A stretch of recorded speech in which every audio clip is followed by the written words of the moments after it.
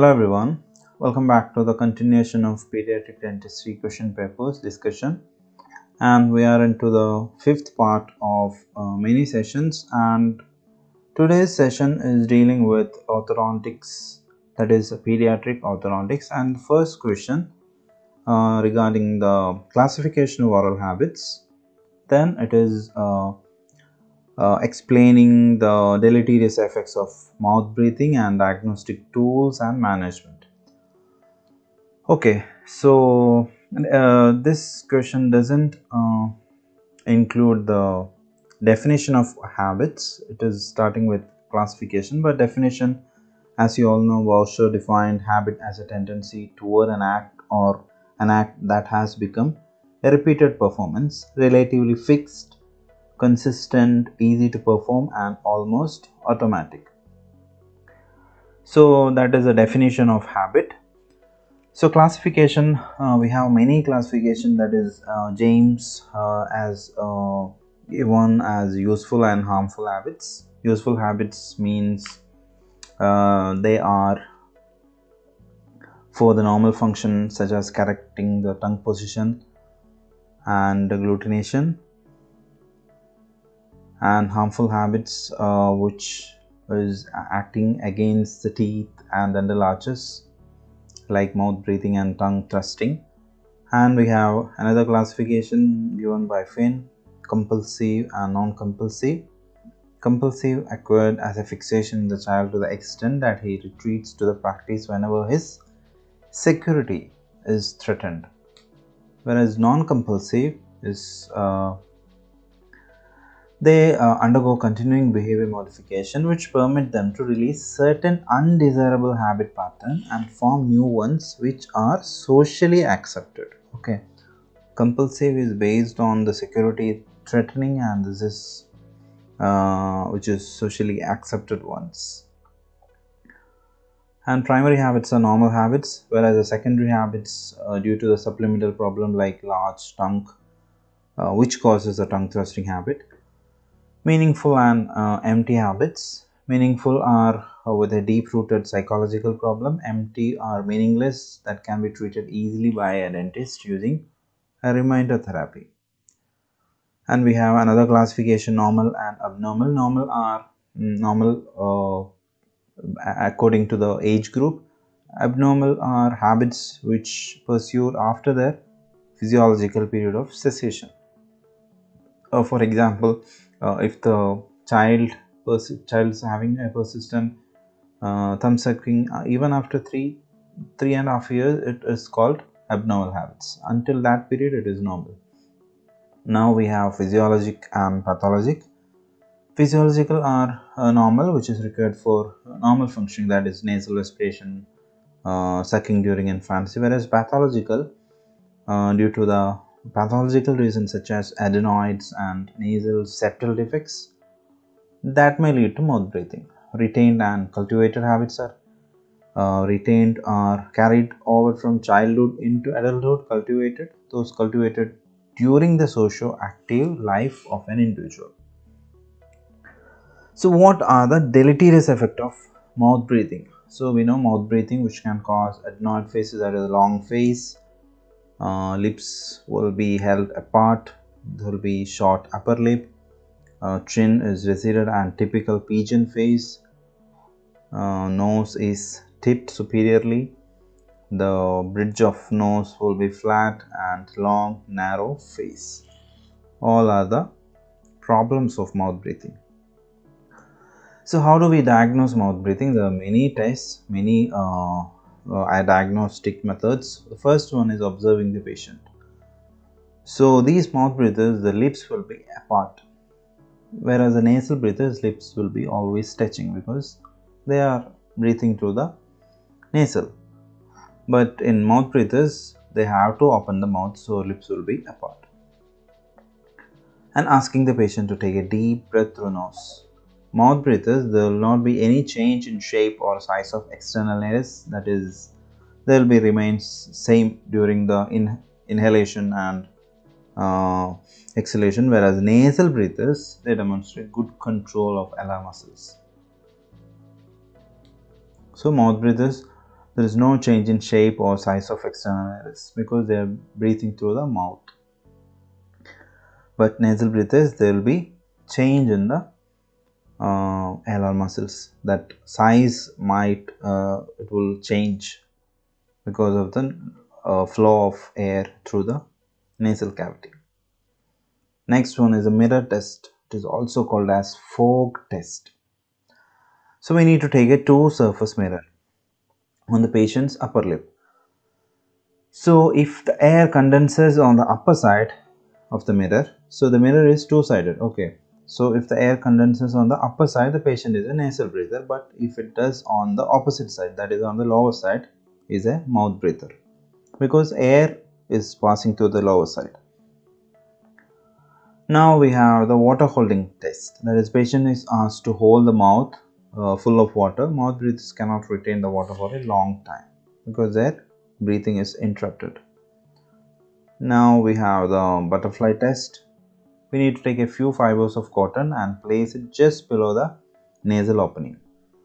So what happens is, on exhalation, if the fibers of the cotton flutter downwards, the patient is a nasal breather, but if fibers flutter upward, is a mouth breather.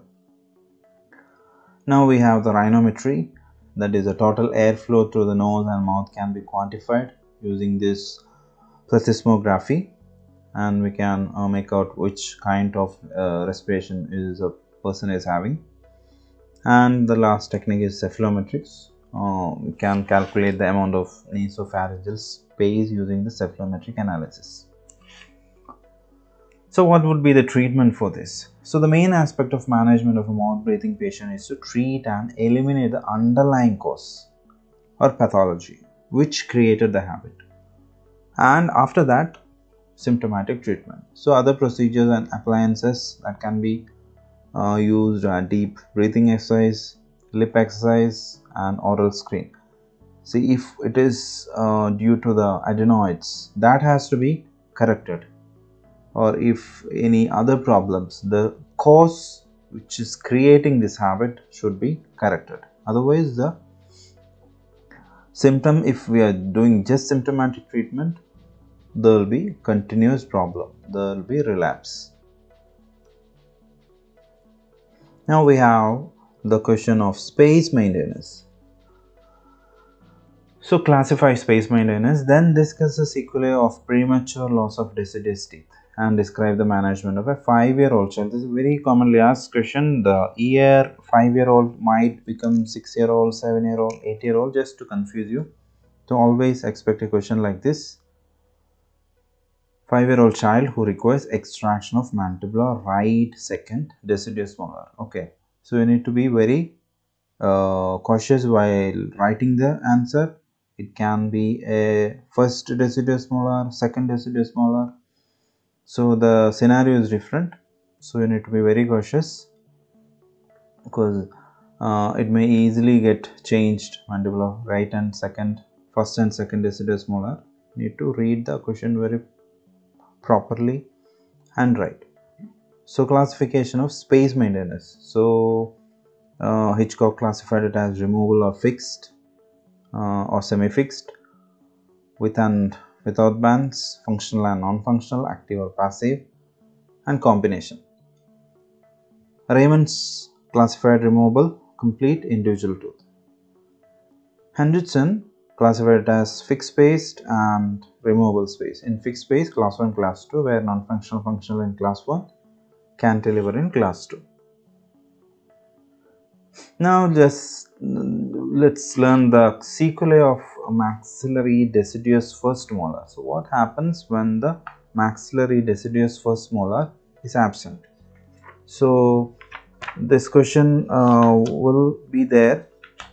It can be maxillary deciduous first molar, or maxillary deciduous second molar, or even mandibular questions will be there regarding the first and second deciduous molar. So while writing, you need to be very careful because you might end up writing the wrong answer. So what happens when maxillary deciduous first molar is lost? So this deciduous cuspid, okay, shifts distally. in the first year only, if at all, if it is shifting. And the first permanent molar and second deciduous molar shift mesially. Okay, with the amount depending on the duration of absence and age at loss. At what age the tooth is getting lost, or what is the duration of absence. So depending upon that, first permanent molar and second deciduous molar. Okay, so that will shift mesially, whereas a cuspid it shifts distally. And an erupting first bicuspid, that is a premolar, is guided along the mesial surface of mesially migrating second deciduous molar, and it eventually lying close to the lateral incisor. So this is what happens when maxillary deciduous first molar is lost. Whereas maxillary deciduous second molar is lost, what happens is second bicuspid is generally impacted and permanent molar shift mesially. The cuspid and first deciduous molar shift distally, as the first bicuspid generally has an eruption timing advantage over the second bicuspid. It will erupt earlier into the site maintained by the first deciduous molar, because that is a successor, and often with a distal drift. So the resultant lack of space between the permanent molar and first bicuspid causes impaction of second bicuspid. So you need to visualize this when I am talking. So it is not very confusing. So what happens is, the first thing is the second bicuspid will be impacted, permanent molar shift to mesial side, towards mesially, and canine and first deciduous molar shift distally, and this distal drift will be there by the first deciduous molar. Next we have the sequelae of loss of mandibular deciduous molar. So the effect of mandibular extraction tend to be similar for all three situations, that is loss of primary first molar, second molar, or both, unlike the maxillary. So timing differentials between the canine first premolar and second premolar and the mandible appears to account most of the similarity among groups. So in case of loss of first primary mandibular molar, the permanent first molar and deciduous second molar tips forward, and in case of loss of second primary mandibular molars, the permanent molar tip forward. In case of loss of first and second primary mandibular molars, the permanent molar will tip forward and primary canine will tip distally, leading to impaction of bicuspids, and it will result in midline shift. Now we are into the space maintainer categories. The first one is the distal shoe space maintainer. It is very commonly asked question: when, how, where this space maintainer is kept. From this picture it is very easy. There will be a stainless steel crown. From the distal side there will be a bar which is pointing towards the mesial side of erupting permanent first molar, and it will guide the eruption pathway. So what are the indications? When the second deciduous molar is lost prior to the eruption of first permanent molar. Okay, so that time we need to keep this distal shoe space maintainer. We need to maintain the space for first permanent molar.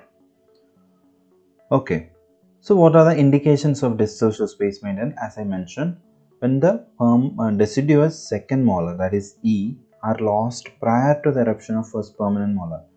See, permanent molar will be erupting distal to the second deciduous molar, that is distal to E. This E will be replaced by the premolars.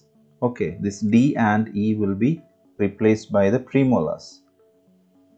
So what happens is, this E supposed to be exfoliated by the age of 10, 11, but it is extracted due to many reasons. It could be caries or any other reason. It is lost before the eruption of first permanent molar, that is before the age of 6 or 7 years, because that age where the permanent first molar erupts. So if it extracted at the age of 5, what happens is this molar will come to the space of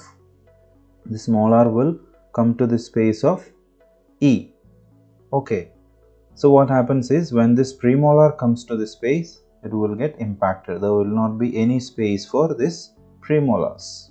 Okay, so this space has to be maintained for the eruption of premolars, because this D and E will be replaced by first premolar and second premolar, and this molar should be at this level.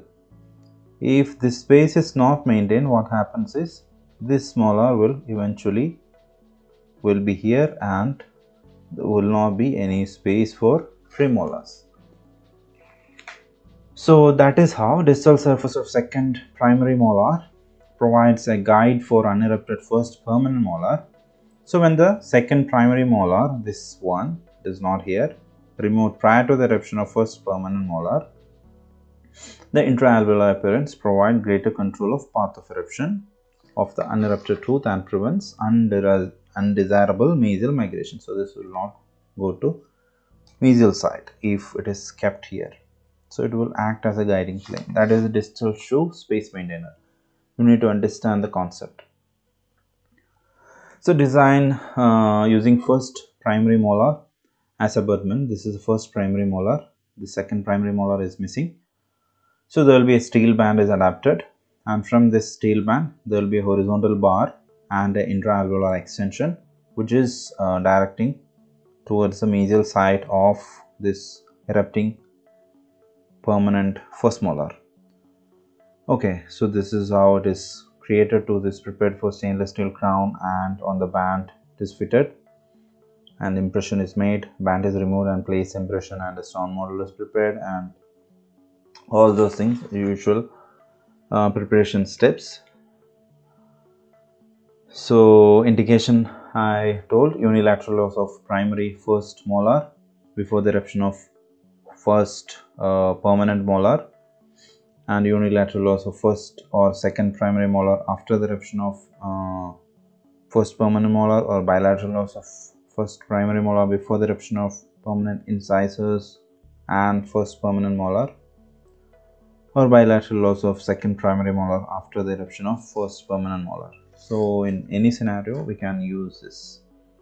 But contraindication, an occlusion that is extremely crowded or already exhibits marked space loss, high dental caries activity, replacement of primary anterior teeth or replacement of primary second molar in transitional dentition with permanent molar not erupted, we cannot use this. So I already explained this. This is a wire and band loop. This is a crib. Crib is a portion of the wire spanning edendular space. This is the edendular space, and crib is a wire spanning through the edendular space, and there is a loop portion of the wire contacting the abutment tooth. This is where the contacting abutment tooth and band which encircles the abutment. Now define and classify space maintainer. Describe about fixed space maintainer for bilateral loss of deciduous molars.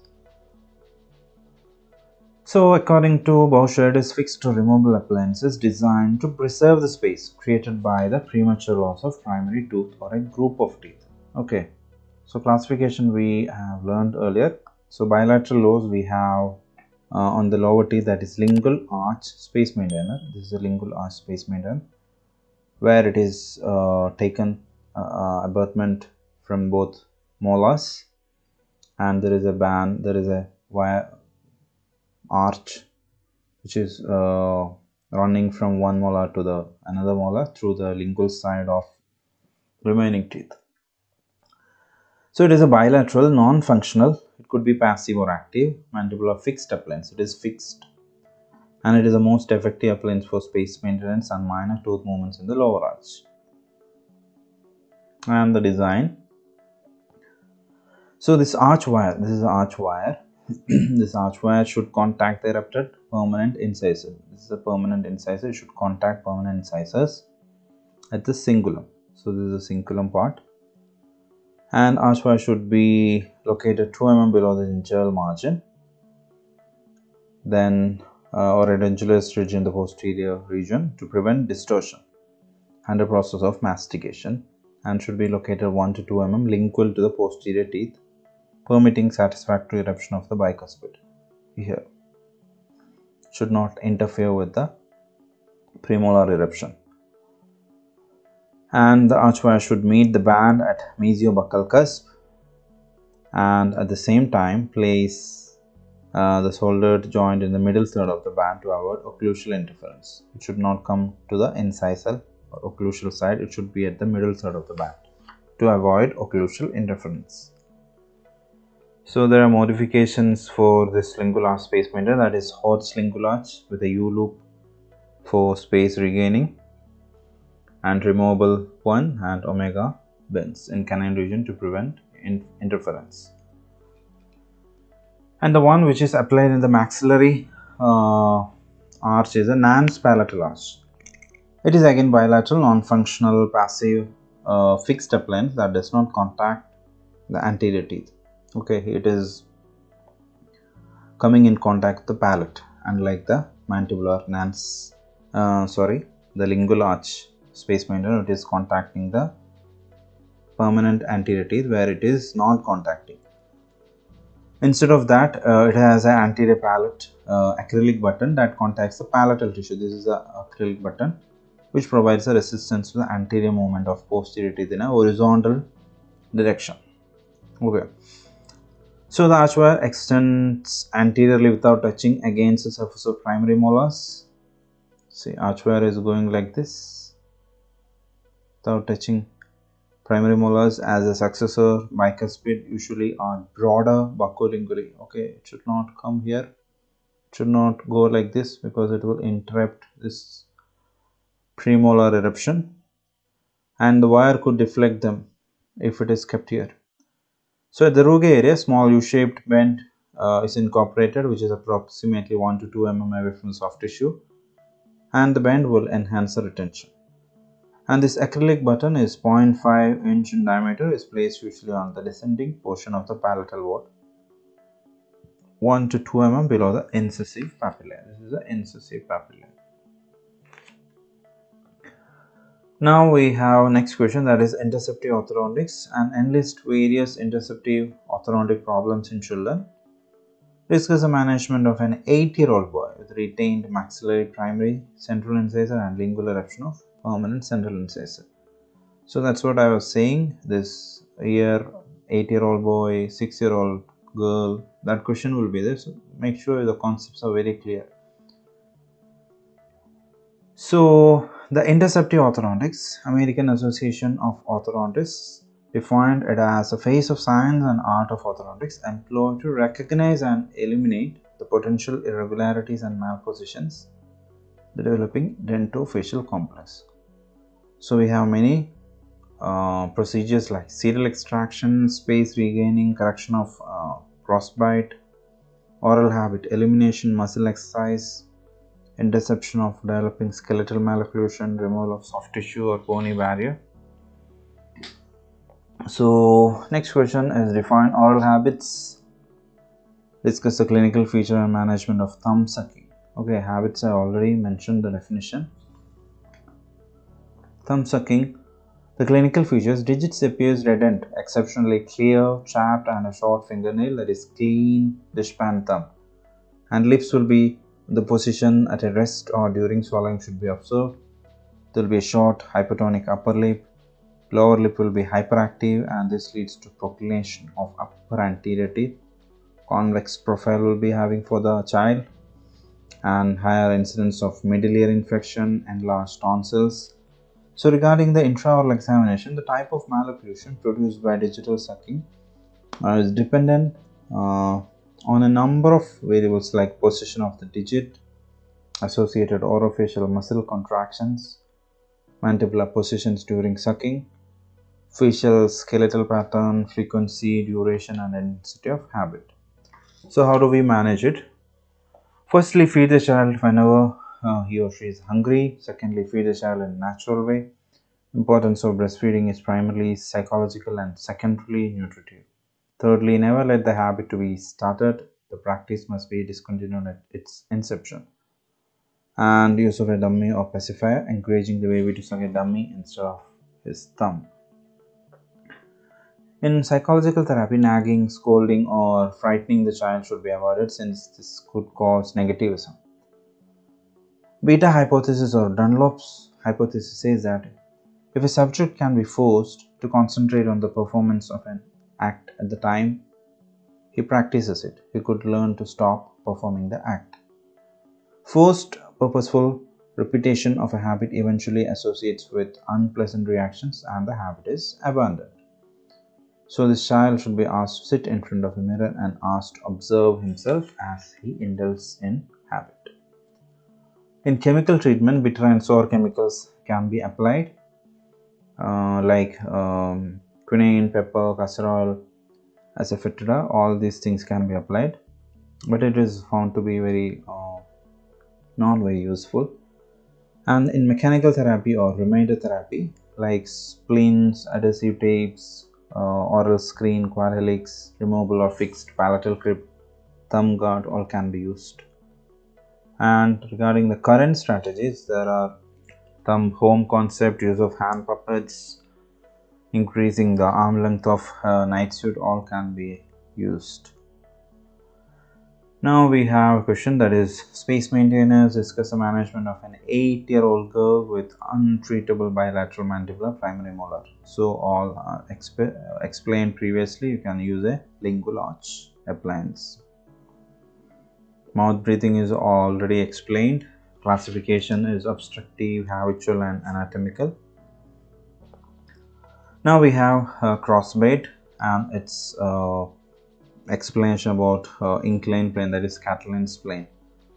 According to Graeber, crossbite is a condition where one or more teeth may be abnormally malposed buccally or lingually or labially with reference to the opposing teeth. It's very simple. Crossbite, you know. So what are the types of crossbite? Dentoalveolar. This is often manifested as a single tooth crossbite and usually occurs due to the over-retained deciduous teeth. Whereas functional one, the presence of occlusal prematurities, which deflects the mandible into a more forward path of closure. So this type crossbite results from the functional shift of mandible. It's commonly seen in pseudo class 3. And it can be easily treated by eliminating this occlusal prematurity. It is a functional one. Whereas skeletal anterior crossbite, where it is due to the skeletal discrepancy of maxilla or mandible. So whole segment is affected instead of one or two teeth. So it can be because of maxillary retrognathism or mandibular prognathism. Okay, this type of crossbite is best intercepted by the growth modification using myofunctional or orthopedic appliances. So it is indicated used only in those cases where the crossbite is due to palatally placed maxillary incisors. So it is constructed 45-degree angulation on the lower anterior teeth by acrylic or cast metal. Now we have preventive orthodontics and discuss the various methods of serial extraction. So Graeber defined as action taken to preserve the integrity of what appears to be normal occlusion at a specified time, or it is the prevention of potential interference with occlusal development. So serial extraction, it is initiated in the early mixed dentition, and it is a process of extracting certain deciduous teeth and later specific permanent teeth in an orderly sequence and a predetermined pattern to guide the erupting permanent teeth into a more favorable position. Okay, so we are guiding the teeth in a favorable position by creating a sequence of extraction of teeth. So it is done in cases which show signs of persistent irregularities of teeth due to the insufficient space in the arch. Okay, so there are most commonly three methods. This Dual's method, Tweets, and Nance method. Dual's is CD4. First is deciduous canine, then the deciduous first molar, after that first premolar. This is almost same, Tweets and Nance. That is first molar, then comes first premolar, after that canine. So definition we already seen. The indications and procedures. Indications, we know premature loss of deciduous teeth, arch length deficiency, absence of physiological spacing, lingual eruption of lateral incisor, mesial rift or buccal segment, gingival recession, abnormal or asymmetric primary canine root resorption, crowded maxillary mandibular incisor. So ultimately, if there is lack of space or there is discrepancy in size and tooth, so all these can be indications for serial extraction. So Tweed's method we already discussed, extraction of deciduous first molar by 8 year, then the first premolar followed by deciduous canine. Duals is first deciduous canine, then deciduous first molar after an year, followed by extraction of first premolar. So how do we manage the anterior crossbite? So if there is adequate space for the tooth in crossbite to be moved into its correct position, tooth can be guided with the help of a tongue blade. So it should be used an hour or two per day for 10 to 14 days. It is sufficient to deflect the lingually erupting tooth into a proper relationship. And it can also be intercepted by using a Catalan appliance and double cantilever spring with posterior, a removable appliance. Now what is lip bumper? As you see here, you can see a lip bumper here. Lip bumper or lip plumber is a combined removable fixed appliance. It is modified vestibular screen that is used for muscular force application or for elimination. It can be used in both maxilla and mandible to shield the lips. So it is preventing the lips action on the teeth and these gum structures. So it is made up of thick stainless steel wire extending from one molar to this molar, and wire made is live away from anterior teeth. The lip bumper is inserted into the round molar tubes. So you can see these tubes, an anterior portion of the wire from canine to canine. So lip bumper used in maxillary arch is known as Denholz appliance. So it is used in patients exhibiting lower lip habits such as lip sucking, and in patients exhibiting hyperactive mentalis muscle activity, that is causes flattening or crowding of the lower anteriors, distalization of first molar. So what are space regainers? It regain the space, that is Gerber space regainer and cantilever spring. Gerber space regainer is an orthodontic band or a crown selected for the tooth to be distalized. So this space regainer consists of U-shaped hollow tubing and a U-shaped rod that enters the tubing. The tube is welded on the mesial aspect of first molar to be moved distally. Whereas cantilever spring molar can be distalized to regain space by using removable appliances that incorporate simple finger springs. And anterior space regainer, it is like standard label tubes are mounted and an open coil spring pass through the central incisor tube. And also King's appliance, that is the edgewise bracket is sport welded to the buccal surface. You can see this one. Buccal surface of the primary molar band, and the completed anchorage unit is cemented. Okay, a band with an ankulated buccal tube is cemented on the malposition molar, and a straight section of wire with an open coil spring is introduced into the buccal tube and ligated into the bracket. So Tweed's analysis, that is part of cephalometric analysis. We have Steiner's analysis and Down's analysis. Mostly expect this Tweed's analysis because it is a simple one. Down's and other one is a little complicated. Tweed's we have triangulation, that is FMA angle, IMP angle and FMI angle. All together it constitutes of a triangle that is 180 degree. So FMA angle is mandibular plane angle 25, IMP is 90, that is lower incisor angle. FMIA is angle between Frankfurt horizontal plane and lower incisor plane, that is 65 degree. Okay. So that is all about the orthodontic part of periodontic questions. So we will come with the sixth session, that is we have Periodology and other things. So hope you understood this. It's the most confusing one is the distal shoe and the band and loop, lingual arch, and other things. So I'll come up with the sixth part in my next session. Thank you.